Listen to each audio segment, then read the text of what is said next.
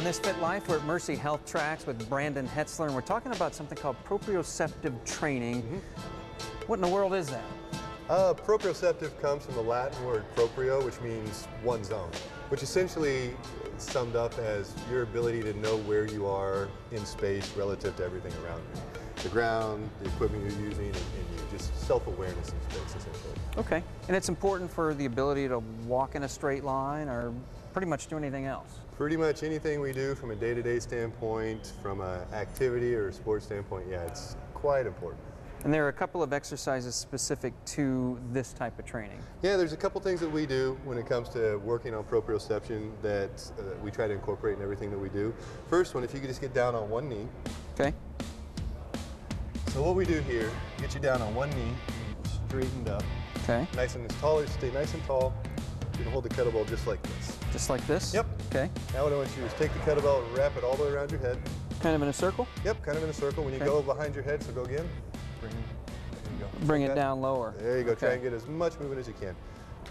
So what we're doing here from a proprioceptive standpoint, now the kettlebell's wiggling around, moving around, changing your center of balance, and you're having to constantly adjust and aware. Oh. So what you guys can see is as he's moving the bell, his hips are moving, he's having to constantly adjust so that he's not falling over.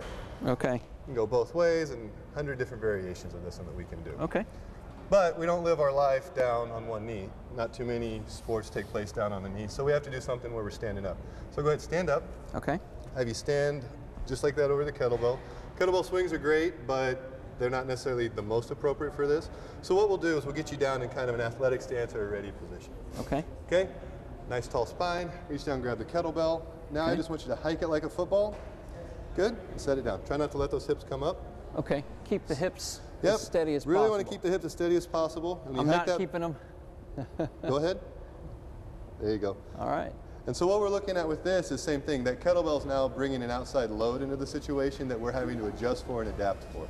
So we're constantly having to readjust, and reacquire our center of balance so that you don't fall over.